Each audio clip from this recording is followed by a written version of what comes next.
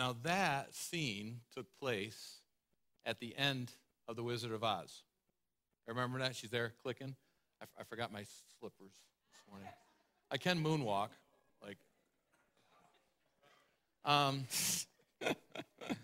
Good morning. How are you guys? So glad you're here. Beautiful day. Happy anniversary, Bob and Jane Rundle, yesterday.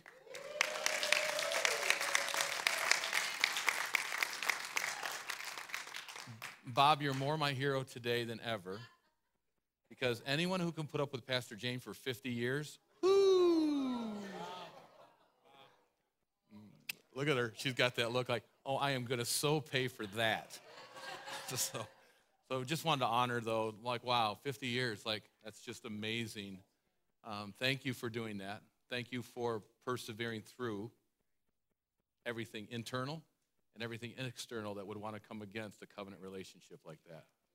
That's beautiful. Beautiful to see. So thank you. And, hey, and wow, we, Curtis and Debbie had a beautiful baby boy by the name of Leo. So we welcome him. And Jackie and Eric, they had Quincy, and just beautiful, another beautiful baby. And Sarah, she's walking in just now.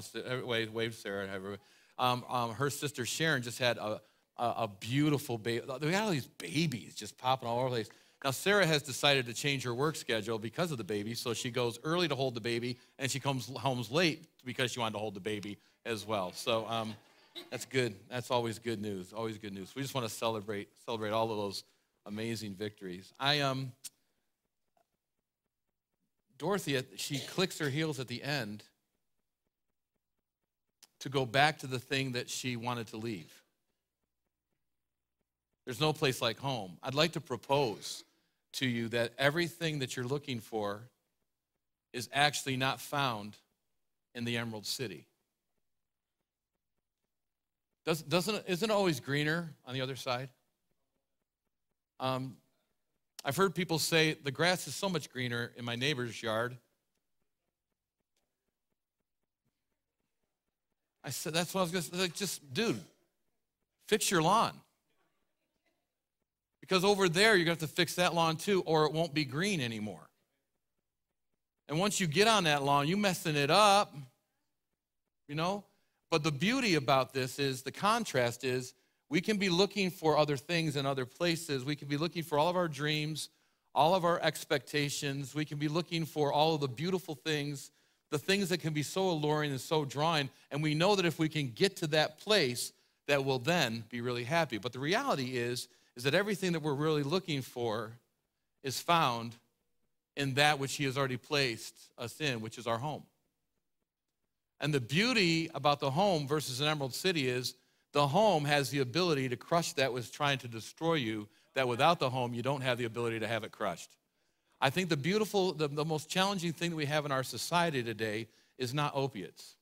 It's not suicide. It's not marriages falling apart.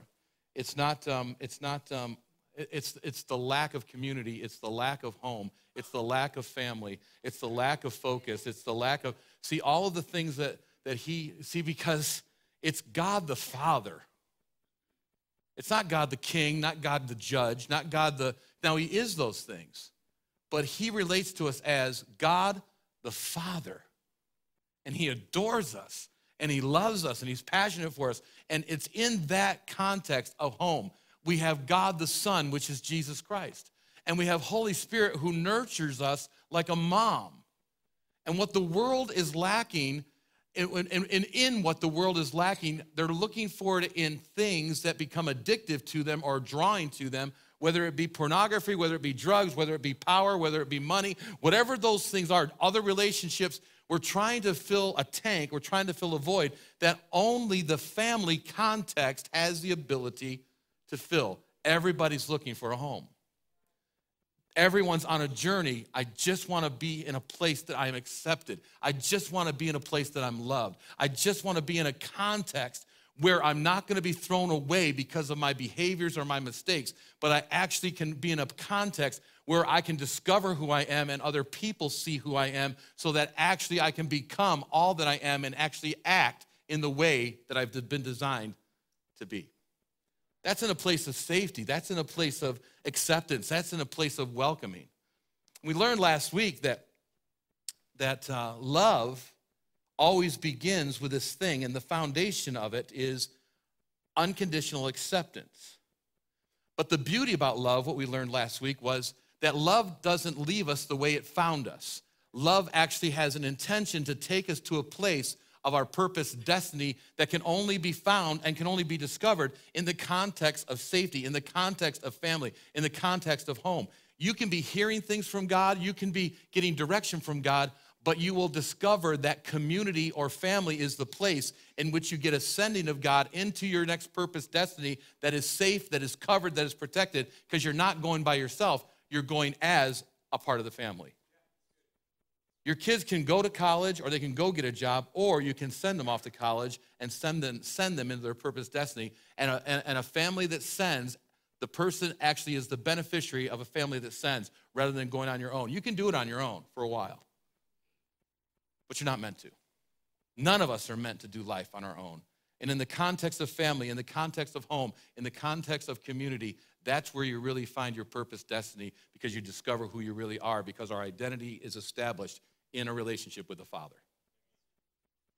That's it. We can go home. All right, I'm all done. So that's the intro. Glad you guys are here, but it kind of sums everything up we're going to do today, because a lot of places have different purposes and processes, but here's the deal. Today, we're learning how to be loved by God and to love God. When we get together in our Connect groups, or we go to Journey University, we learn how to love each other and to be loved by others. We get empowered by that.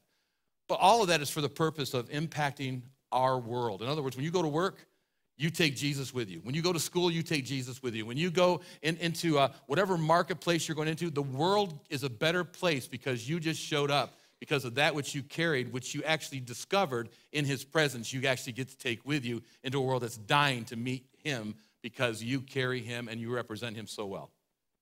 Does that make sense? They're looking for a church, a people, a body, a family that actually really knows how to love genuinely and authentically. And everything is contained in this thing called love, because God is love. That's what we talked about last week. Tonight, we have 60 amazing students who are first year, second year, third year students. They're going to be graduating tonight. And we would love to invite you to be a part of their celebration, to be a part of their graduation tonight at 6 o'clock. And why don't you try to see if you can work it into your schedule and come applaud these amazing world changers. How many know world changers don't happen automatically? How many know world changers happen intentionally? How many know that world changers don't happen overnight?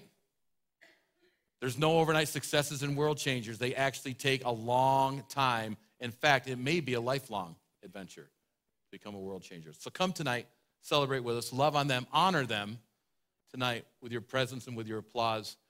They will be greatly appreciative of that. Next week, we've decided that for once we're going to tell you the truth. Usually on Sundays we tell you the truth, but next we're really going to tell you the truth. How many really know what the truth is? How many may know what the truth is? How many know that the truth doesn't always the truth? How many know facts are not truth? How many know it's not the facts that set you free, it's the truth that sets you free? So next week we're going to talk about the truth. So be here, bring a friend, tell them the truth. They need to be here to hear the truth, and invite them, and then take them to breakfast, and then tip the waitress really well. Yeah. Hey, are you guys open on Sundays? Okay, so don't go to Turtle Leaf Cafe on Sunday, but go on Saturday and Monday. How's that? And tip really well. How's that? That's good. If you miss any of this stuff, go to journey-center.com. If you desire, share it with your friends. Rick does a great job of making sure it's updated, and they're always available to you there. Last week we talked about love. This week we're going to talk about honor. Aaron and Saray are gone, right? So I can talk about honor. That's their daughter's name, Honor. Okay, so one thing we're discovering, when you talk about love isn't just something that you talk about. Love is something that you are. Love is something that you do. Love is a verb. It requires action. And love has the ability to do things that nothing else can. In fact, there's no other term to describe God outside of love, except for there's some characteristics, there's some mannerisms that he has. But when you say God is something, you don't say God is judge. God acts like a judge. You say God has mercy, and he's being merciful, right? He's kind, right? But the only thing that actually can hold the definition of God is love. Think about that. So that means everything in life, everything of questions, everything of wisdom that we need, everything of answers that we need is contained in this resource of love. Now, Jesus said, I want to see love come to earth. God said, I want to see love come to earth. And who did he send? He sent Jesus. Jesus was the explicit image of the Father. And then Jesus left the earth, and when he left the earth, who did he send? Holy Spirit. Where does Holy Spirit reside? If you have accepted Jesus, Holy Spirit resides inside of you. That means within you. The kingdom of God is at hand. The kingdom of God is to come, and the kingdom of God is within. Yes? So that means, if that's true, and I think everything we just mentioned is true, I think it's biblically accurate. If that's true, that means that everything of the kingdom is available. The Bible puts it this way, that the same power that raised Christ from the dead now dwells within inside of you. Is there any obstacle? Is there any question? Is there any challenge? Is there any difficulty that there isn't the wisdom, the resources, the ability to actually answer a question, a problem? Do you think that our world has some problems they need answering? Is it possible that God actually has the answers to those problems? If God is love and God lives inside of us and that same power to raise Christ from the dead is inside of us, then is it possible that we have access to the very same resources that Jesus did? If we do, the only challenge that we have is how do we access it? If it's there, the only challenge we have is how we access it. Jesus, being fully God and fully man, he was on the earth and he had the ability to actually accomplish things fully man, because fully man learned how to be fully dependent upon his Father, and he was an expression of being fully dependent upon his Father, so he was able to accomplish the Father's will, because Jesus learned how to only do what his Father was doing and only say what his Father was saying. So if he learned to do that as a man and grew in favor and stature with God in both places, then so can you and I learn from how he did it. Then you and I have the same ability to access the same resources to accomplish the same things. In fact, Jesus put it this way, you'll do greater things because of Holy Spirit living inside of you. That's what we have of the kingdom. That's the resources that we actually have. That's what's available to us from our home, that he wants to make his home a dwelling within us here on the earth, where we actually can have the same expression of heaven here on earth. That was a lot, wasn't it? Got to go, whoo, but that's true.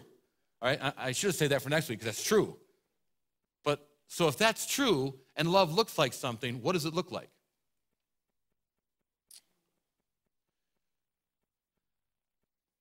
You will know if you love well, if you honor well. You cannot say that you love God and not love your brother. You cannot say that you're honoring God by dishonoring your brother.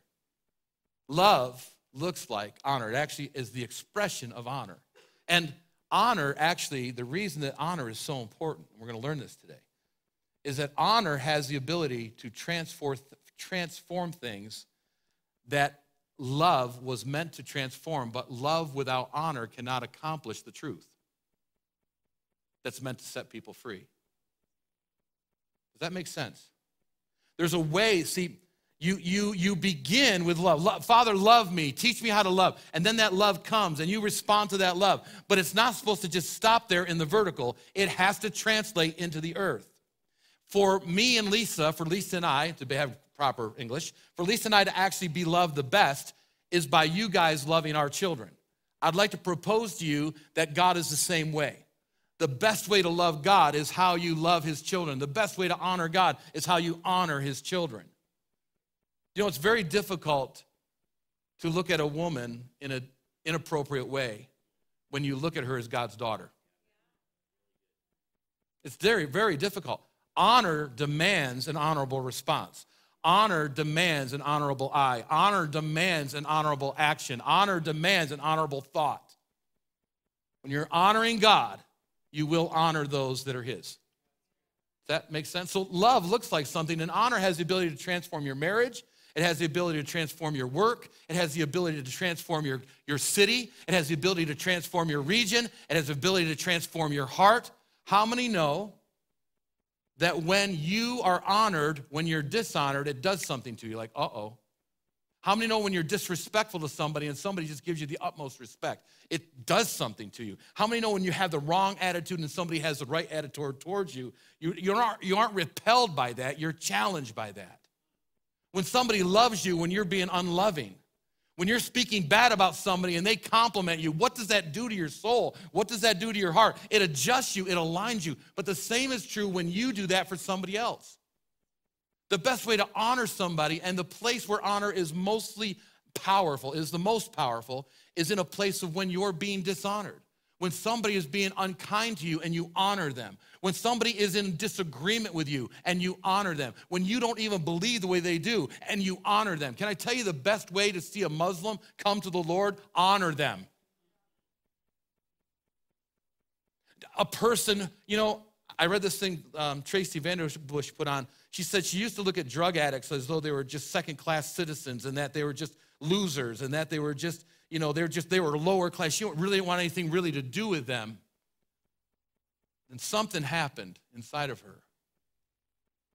She found they actually were sons and daughters of the Most High God that got lost, that got hurt, that got broken, that got beaten. See, the big deal about honor allows you to actually see people for who they really are and to see them with the eyes of the Father. Honor has the ability to transform how you see. It has the ability to transform how you hear. It has the ability to transform what your priorities are. Honor has that ability. You can actually see, because here's the deal. If we want to see people come into the truth, then we've got to lead them into the truth. Wow, what would happen? I'm getting all fired up. I just stood up. I just stinking stood up. What would actually happen if the Democrats honored the Republicans? What would happen if the Republicans actually honored the Democrats? What if President Trump actually got honored right now? Yeah, I don't care if you agree or disagree. Honor is found the most powerful and potent in the environment of disagreement. It's when you know you're an honorable person when you can honor when you disagree. Honor transforms culture. Honor can transform our country. Now, like love, honor is unconditional. I know we don't like that. Honor and respect is unconditional, like love. The problem is, the reality is honor is something that actually frees people and creates an environment where wisdom, new resources, a new library is actually available to people in the context of honor. Do you know what I'm saying? Like, do you know that when you dishonor people, you put them on defense? When you disrespect people, you put them on defense, right? Not on defense, but you know what I'm saying, on defense. If you honor people, you create a safe environment where actually you can begin to have an influence with your voice into their life. When you begin to let people feel safe around you, they'll actually begin to listen to you. Being right is not the goal in relationships. The relationship's the goal.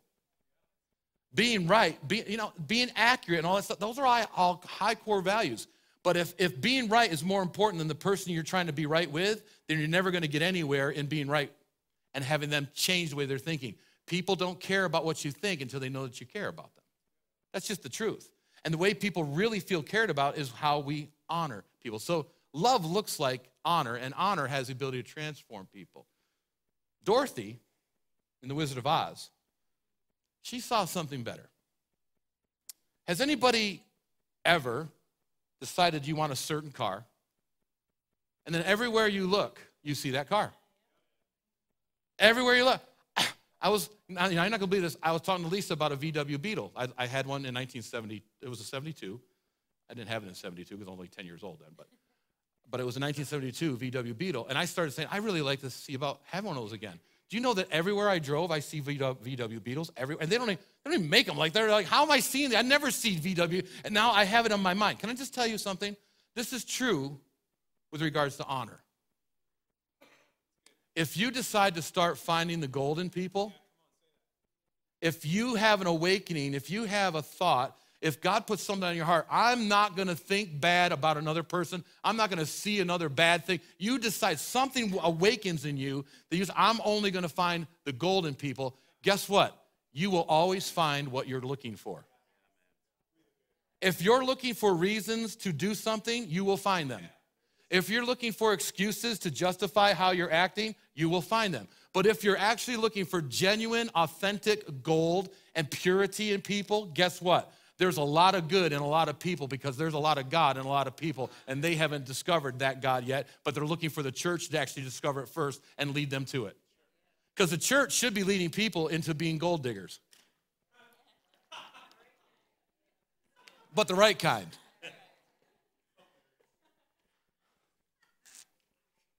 I lost something. Oh, there it is.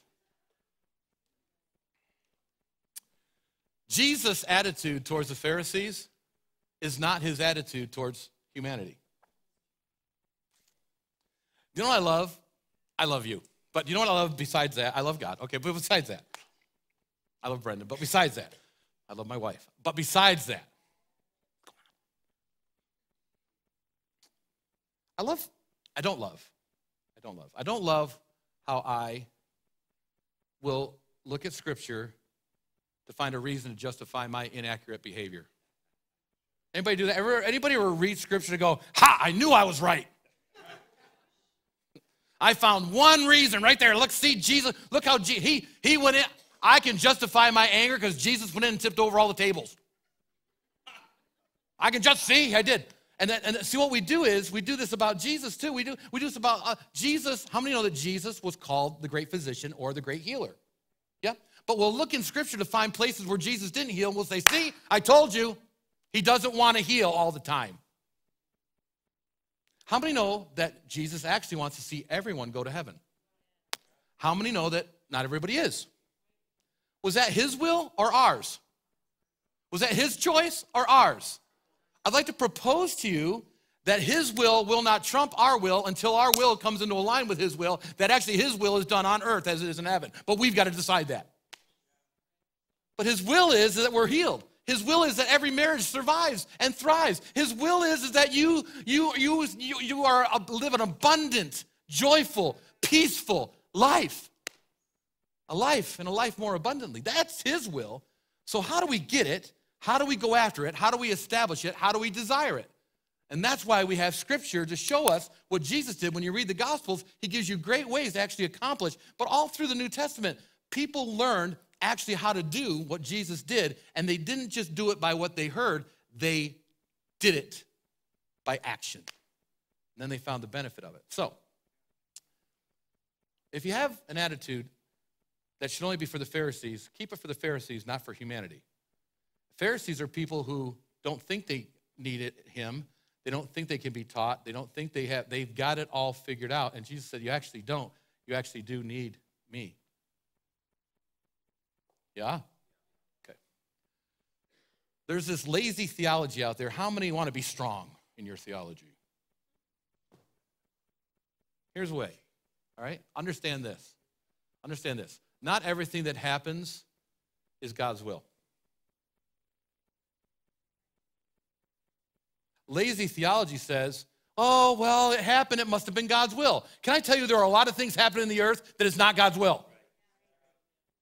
Stop blaming God for what Satan is stealing from you. A loss of a baby is not God's will. A loss of a marriage is not God's will. It's not.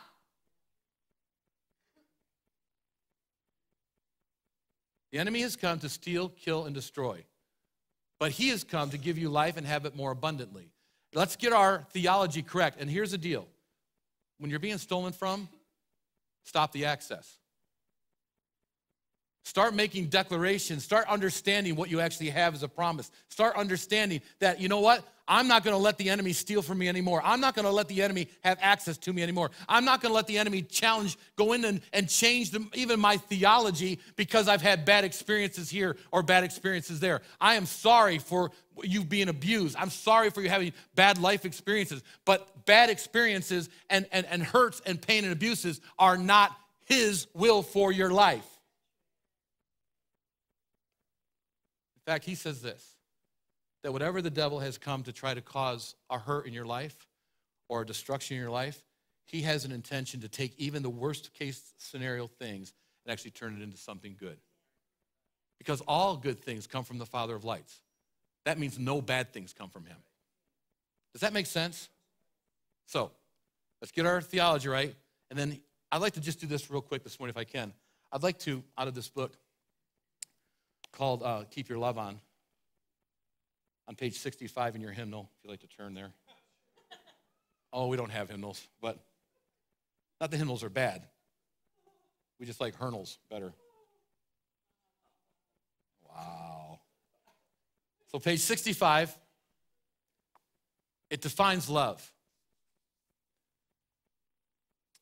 A pillar of love is comprised of commitment, action, and result. The commitment part is this: I care about you and I value you, all of you. I care about your soul, I care about your spirit, I care about your body, relationships, dreams, and your destiny.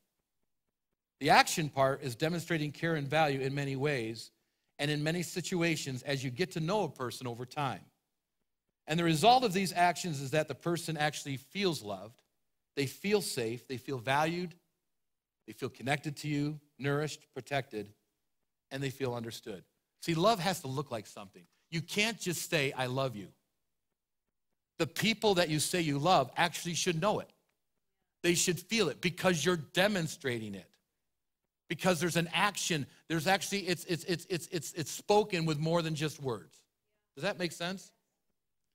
Pillar of honor, it says this: honor, like submission, is a term that has been misused and abused, particularly in connection with marriage. People see it as something that is expected rather than something that is given. This is backward. When honor is expected or even demanded, it becomes just another word for handing the control, the power, and the value over to one person in that relationship. Listen to this. A relationship where one person has all the power is one of dishonor, not of honor. Relationships are symbiotic. It's give and take. Its honor is something that we give freely. We look out for the needs of each other. We care about each other so deeply, and we actually make sure that each other's needs are being met instead of trying to just meet our needs. That's what true relationship is. Who would love to benefit from the rest of the story?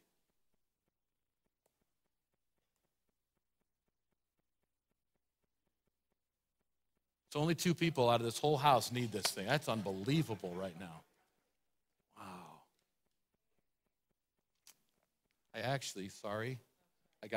It's not everybody, listen, you're all valuable, but you've been really highlighted to me. So I'm going to embarrass you for a minute, if that's all right, and just come back here. But Father, I just pray right now that this would bring life, hope, correction, direction, and peace. That, Father, there'd just be such life that this would be a draw to a world that's desperately needing to be able to be loved appropriately. In Jesus' name, I bless you. I bless you. Now, for the rest of you, they are available in our bookstore. And if you can't afford to buy one, I'll buy you one. How's that? Is that fair? There better not be 300 people go to that bookstore. And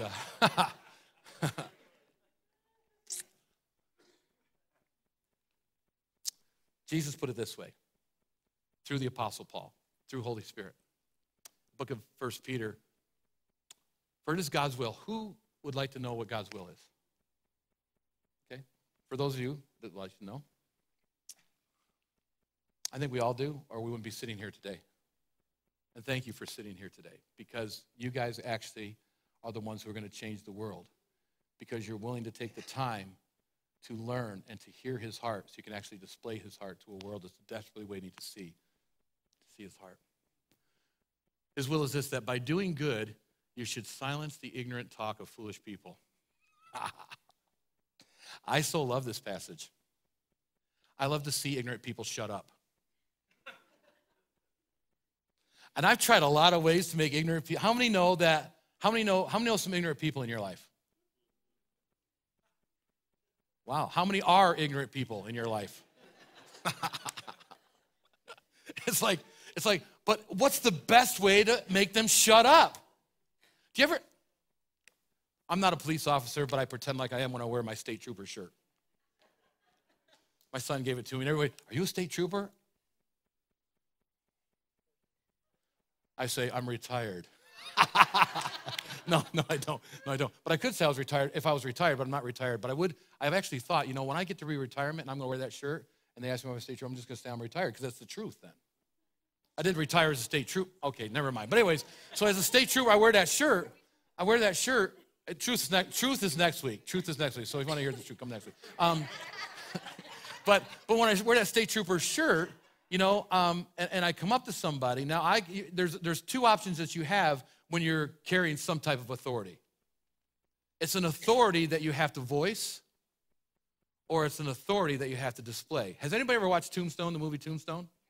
It's a great movie. You got to watch. I've watched it like 30 times. I always invite Sheriff Rucker over when we watch it because, he ain't no Huckleberry at all. He's a daisy, So anyway, so that's a whole thing. But one thing that's great about a person who actually carries authority is they don't have to talk about it. So a person who carries authority, I love Doc Holliday. Doc Holliday, this guy's like, he's going to challenge him to a gunfight, and Doc Holliday just goes like this. That's just my game. But it wasn't the words, it was the look. I love when Wyatt Earp, with this guy's going, I'll blow your head off. And Wyatt Earp looks at him, and he puts his gun up, and he looks at him in the eyes. He doesn't say anything. And they go, oh, he's just bluffing. He ain't going to shoot you. And the guy goes, oh, yes, he will. Oh, yes, he will. I can see it in his eyes. See, I think there's something about the church that we've got to get it back in our eyes. I think there's something about the church that we don't have to be about the talk anymore. I think we walk into a situation and the situation changes because we have our robes of righteousness on. We're carrying a presence that you walk into the room and everything in that room has to change because of what you're carrying. And I'm going to tell you right now that Wyatt Earp and Doc Holliday in their own way and the officer, when you're moving in honor, you're moving in authority. That is just the truth. When you're moving in honor, you're moving in authority. The weapons of warfare are different. They're not carnal like we see in the world. When you are honorable to people, you get a voice to people. You can look them in the eyes. And I'm going to tell you something about honor. Honor isn't just saying somebody's amazing. Honor is challenging that person and saying, this is not who you are. So stop acting like that. Come up to who you actually are. And you don't have to raise your voice to do that. You can raise that with the authority that is in your voice.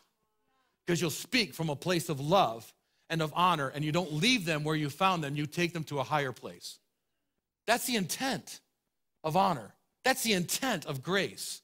Grace isn't to empower you to sin. It's to empower you to not have to. Yeah? Okay, so, foolish people. But have you ever noticed that ignorant people are the loudest? You pull them over. What do you mean? I wasn't speeding. How many have ever been pulled over by a police officer and when you've dishonored them, you didn't get a ticket? I have found that I've been pulled over before I had my state trooper sticker. I've been pulled over. Now I've been pulled over a lot with my state trooper sticker, but it's worked. Anyways, don't tell me. Shh. But anyways, but with that, wow, I'm really throwing myself under the bus here. But with that, I have found great favor when I've been honorable.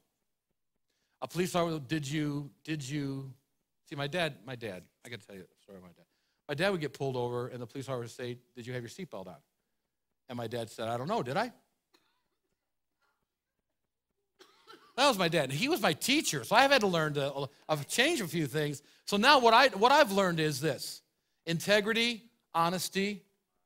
You may pay a price, But it is always a better consequence in integrity and honesty than it is in lying. Does that make sense?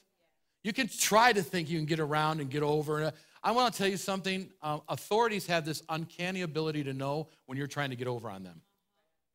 It's something, not just in their training, but it's something innate. God's placed everybody in authority so that he's also gifted them to be an authority.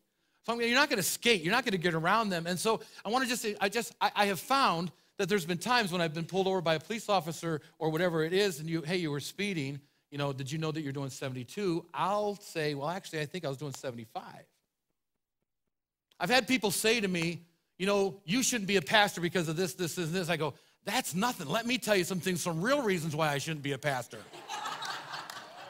But what does that do? Well, what does that do? Listen, can I just tell you something? There ain't none of us that qualify to be anything. Everything, any qualifying that we have is all because of him. There's nothing we've earned. There's nothing we've accomplished. There's nothing that's been because we've been so good. It's all been by his grace. But what I've learned in his grace is that I get to do things right, that I don't have to do things wrong anymore. That's the beauty of his grace. If you live by the praise of men, you'll die by their criticism.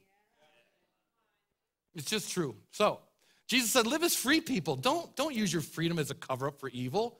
But live as God's bondservants. Live as God's slaves. Because actually, we as slaves should actually love and honor as though we were free, because we actually are. Because when we were slaves to bondage to sin and death, we couldn't even live as free men. But now that we are free men and we are free women, we actually should love and honor people in the way that as a bondservant of Jesus Christ, that it's appropriate and demonstrated. Because you and I today, we get to choose not to sin anymore because we've been set free from it. Before we were set free, we didn't have any choice. We had to live in sin. We don't have to anymore. That's why we have grace. It's so amazing. I get to be who I really am. I'm a king. I'm a priest. I'm a son. I'm a daughter of God. Yeah, and so are you. It says show proper honor, show proper respect to those that you like. Show honor, show proper respect to those that agree with you. Those are in the same party with you. Those that are your homies. No, it says everyone. Love the family of believers. Fear God. Honor the president. This is Holy Spirit saying. I don't agree with him. It doesn't matter if you agree with him. He's not asking you to agree with him. He's asking you to honor him. Woo. I don't care if that's Democrat or Republican. It's like, or whatever, every leader that's been placed there has been placed there. Honor is the thing that actually transforms people. You want to see President Trump change? Honor him. If you wanted to see President Obama change, honor him. It's true. You want to see me changed? Fire me. Honor. Honor is an amazing thing. Want to see your kids change? Honor them. Want to see your husband change? Honor him. Want to see your wife change? Honor her. Honor her. Honor her. You are free, but not just to do what you want. You're free to do what is right. You get to do what's right now. Relationships between these three or five things. Everything begins with love in the kingdom. And out of love, when you are walking in love, when you're moving in love, you're able to see the truth in people.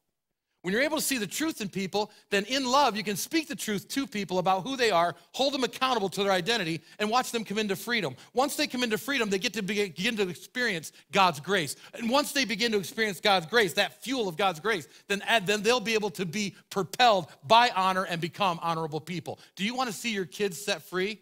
Then learn how to love them, be truthful with them, set them free, have them learn how to operate in grace so that they can be honorable people. That's how it happens.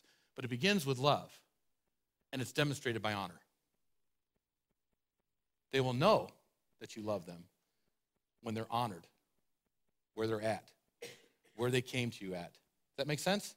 So, there's this tension, though, that we have to learn to live in. You and I have to learn to live in. Because we are at liberty. But he says, don't use your freedom as a reason to just do whatever you want. You've got to learn, actually, to live in liberty as a bondservant. And when you learn to live as a bondservant, a willing servant of Jesus Christ, that's the freest place you can actually have in your life. Do you want to know how not to fall off a cliff? Talking about grace and talking about, you guys want to know how to not fall off a cliff? I give you an example? Ready? Don't get too close to the edge. I have lived 54 years and never fallen off a cliff. Do you know why I've never fallen off a cliff?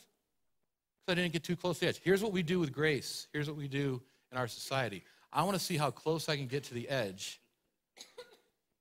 I want to see how close I can get to fooling around.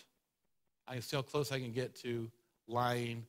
See how close I can get to being inappropriate. See how close I can get to sin without actually falling off or dealing with the consequences of sin. Grace is something that actually creates a buffer that says, hey, no. Anybody watch movies where somebody's like getting ready to jump and they show the film? Like I go, like just watching the movie, I get like all stressed out just watching the movie because I don't want to get that close to that thing. I don't want to get that heights. I don't want to fall down. I've learned, and we need to learn that grace is actually the thing that keeps us away from the edge. Grace isn't for the purpose of getting as close to the edge as we possibly can. Does that make sense? So, don't get too close. This charge, he says, that I commit to you, son Timothy, there's a charge that here in the book of Timothy that Paul's saying, I commit this to you, Timothy. This is worthwhile to commit to you, according to the prophecies previously made concerning you, that by them you may wage a good war, having faith and a good conscience. How many know we're at war? Your family, you're fighting for your family, you're fighting for your children. Are we fighting anything in our culture right now? Is there something in the city of Elmira that we're fighting? Is there something in Horseheads that we're fighting? Is there something in New York State? Is there something in our nation that we're fighting right now? There's a war that's taking place that he says you can learn actually to fight a good war. You can war well. And if you're going to war, you can war or you can war well. You can be engaged in a good warfare. Does that make sense? Anybody prefer the good warfare? All right, so here's how you do it. And there's something amazing about having a good conscience because of this. A good conscience is actually the context, the environment in which a good war can be fought.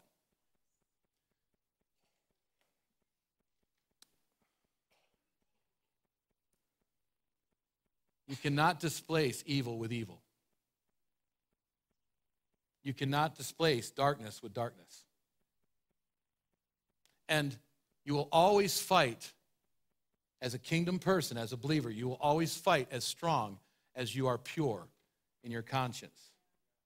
Jesus said it this way, guys. Give to Caesar what is Caesar's. Give to God what is God's. Why? Both allow your conscience to be pure.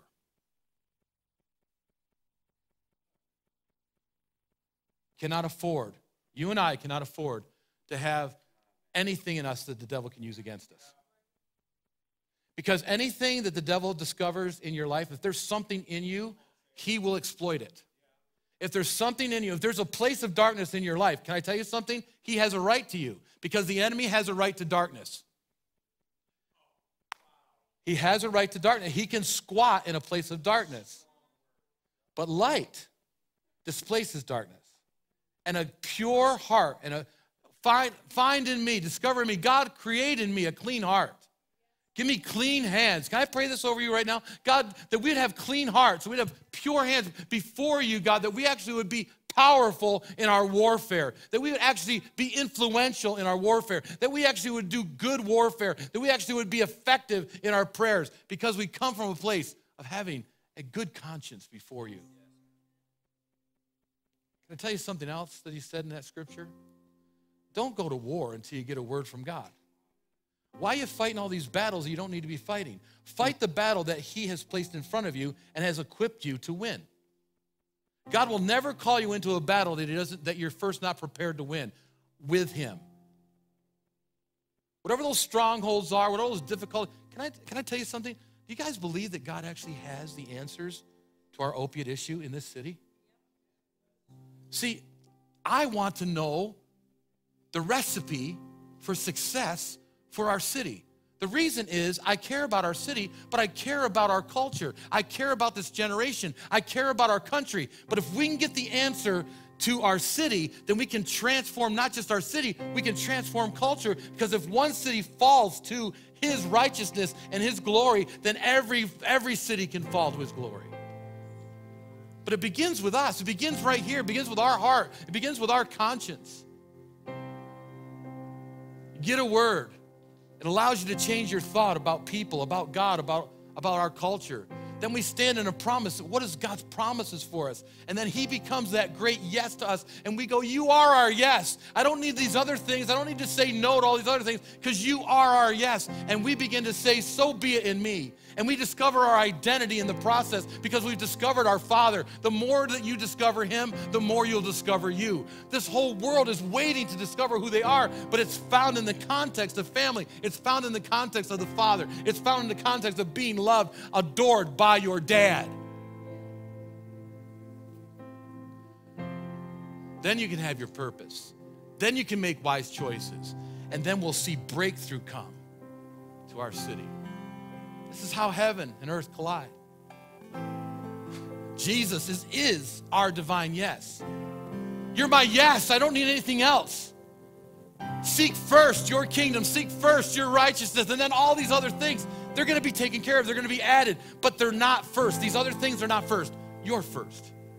And all I have to do is say, so be it. You be my yes, God. You be my yes, Jesus. You be my yes, Holy Spirit, first and foremost. I care about these other things. But I know these other things will be cared for best by the yes that I have in you. Having faith and a good conscience, with some having rejected concerning the faith have suffered shipwreck. Therefore I exhort you, first of all, that supplications, prayers, intercessions, giving thanks be made for all men, for all people. Really? Supplications, prayers, intercessions, and thankful? I'm supposed to be thankful for all people? Seriously? Can I tell you something? It's really tough to honor somebody that you aren't thankful for. And honor is going to be the thing that transforms them. But it begins by you praying for them in the context of prayer that you're thankful for them. And out of that context of being thankful, you honor them. Because nobody needs false honoring. That's flattery. They need genuine honor that comes from a genuine heart of thankfulness because you spent time interceding, putting supplications that you're praying for them. When you're praying for somebody, they will be honored. It's the natural response. I won't tell you the story. Remember the iMatter kid? I'll tell you one. Remember the iMatter kid? Remember the kid who was pounding on his door saying, come on, old man. And I had my Sequoia and he had his little car, wing, wing, wing thing, you know.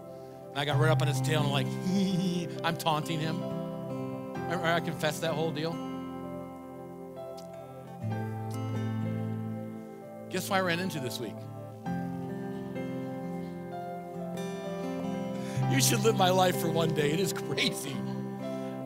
I was at Express Mart, and the kid is standing over there, and I'm standing over here. I recognize him because he had his head hanging out the window, banging, yelling at me. He didn't really recognize me because my car had all the tinted windows on it. He didn't recognize my car because my car wasn't right there where he could see it. So he didn't recognize me. But then he said, "Hey, aren't you the iMatter guy?" Yes, I am. Yes, I'm the iMatter guy. And I think, well, he's recognized me now. And he goes, "Yeah, man, I come to iMatter every year. It's the best thing. Thank you so much for doing that for us." And he hugs me. And so I said, "Do you remember last week we ran into each other?" And he goes, no. I haven't seen you since the last iMatter Fest. And I said, I was the guy driving the Sequoia. His face went, "Phew!"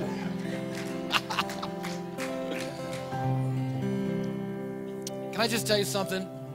If we would honor people because we know who they really are, life would be so much better. I didn't have to have that experience. He didn't have to have that bad experience if we would have actually recognized each other. Honor allows you to recognize people for who they really are, whether they're in the Sequoia or not. It's so good. So that's really our template of transformation is this. First, pray for them, all men, giving thanks for all of them. Even the kings and all who are in authority, that we may lead quiet and peaceable lives in all godliness and reverence. For For this is good and acceptable in the sight of God our Savior, who desires all men to be saved. He desires all men to be saved and to come to a knowledge of the truth. 3 steps this week. Let's practice it. Pray for everyone. In that context, be thankful for everyone. In that context, honor everyone. What would happen if this culture experienced honor every day of its life? What if everyone felt honored? What if the drug addicts felt honored? What if the prostitutes felt honored? What if the politicians felt honored? What if the pastors felt honored? We can put us all in the same vein because everyone needs to be honored. Everyone needs to be loved. Everyone needs that which is produced out of a culture of honor. Because this is God's will for Elmira, that we would have a quiet life. That people wouldn't need drugs anymore in Elmira. That marriages wouldn't be a statistic anymore in Elmira. That kids wouldn't be abused anymore. We actually have a right as a culture, as a community, to a quiet life. But it begins by praying, by being thankful, and by honor. That's what unlocks this quiet life. He says, you have a quiet life. You'll have a peaceable city. Jobs will thrive. Culture will thrive. Businesses will thrive in this type of environment where there's honor everywhere. When you go into a meeting, that you honor the authorities in that room. And in the room, the authorities honor the people that are in that meeting. Where honor is happening everywhere in our city, in every relationship.